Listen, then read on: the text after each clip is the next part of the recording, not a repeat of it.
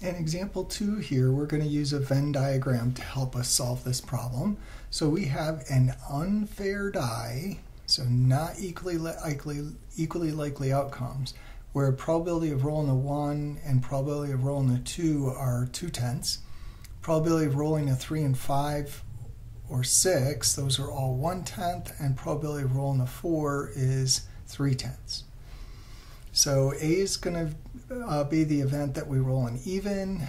B is the event that we roll a number greater than 4. So I want to ask, what's the probability of A? Well, our sample points in the event A, even, are 2, 4, 6. And then the sample points in B, the numbers greater than 4, are 5, 6. So by definition, probability of A, you add up the probabilities of the sample points in A. So probability of rolling a 2 plus probability of rolling a 4 plus probability of rolling a 6. So 2 is 0.2, 4 is 0.3,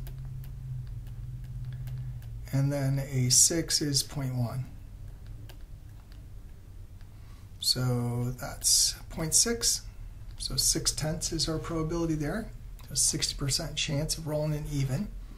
It's a little bit higher than on a normal fair die. B, this is going to be the probability of the sample point 5 plus the probability of the sample point 6.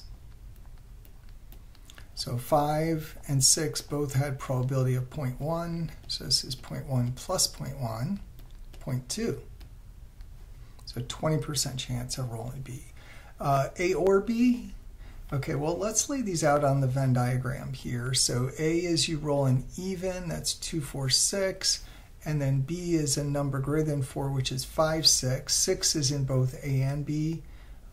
So the sample point for 6 would be here. A also has 2 and 4 in there. B has 5 and 6. 6 is in the overlap, so 5 would be out here.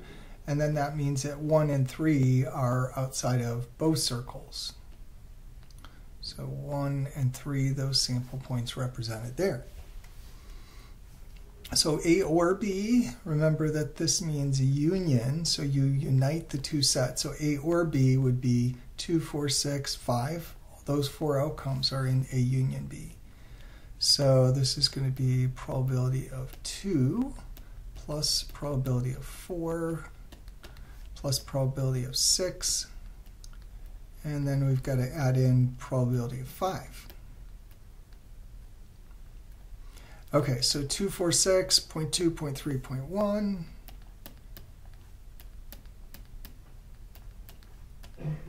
And then probability of 5, also 0.1.